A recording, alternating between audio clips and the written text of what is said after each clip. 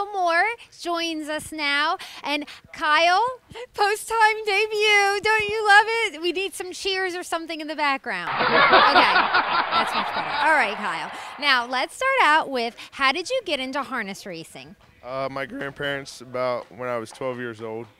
So, and I'm 24 now, so quite a few years. Okay, all right. 24, whoa, he's getting up there in age, right? So they got you into it, and you actually started out with ponies, is that right? Yeah, me and Brandon, we bought a roan filly, and me and him raced her, so. That's pretty cool. So you start out kind of like with a little equine, and then you learn how to race the pony, and then obviously you just go to something a little bit bigger. Now, you've really developed your stable. Like, you have, for being 24 years old, you have a successful big stable. How many do you have? 14 right now. Do you have a favorite in the barn? KC Colt. Okay. Tell me about him a little bit.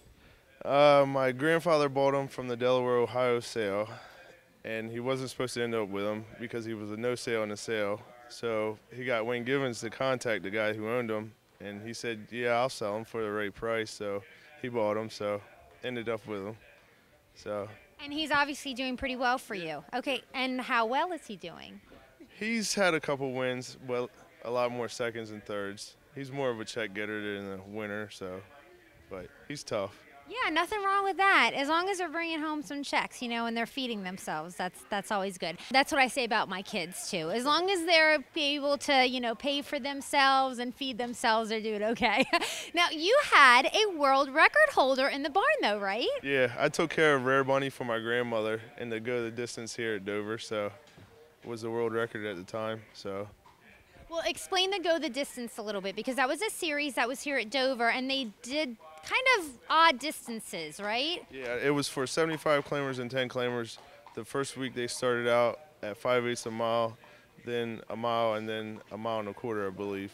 So. And he got the world record for 5/8 of a mile. We want to clarify that. Okay, very cool. Okay. Now, tell me, like, did you always know you wanted to do this? I mean, as far as, like, when you first started working with the ponies, were you like, yeah, I'm pretty sure that this is what I'm going to do when I grow up? He's still, like, such a youngin', isn't he? He's, like, 24. I mean, I can barely think of him as, like, a grown-up, but I suppose he is, yeah.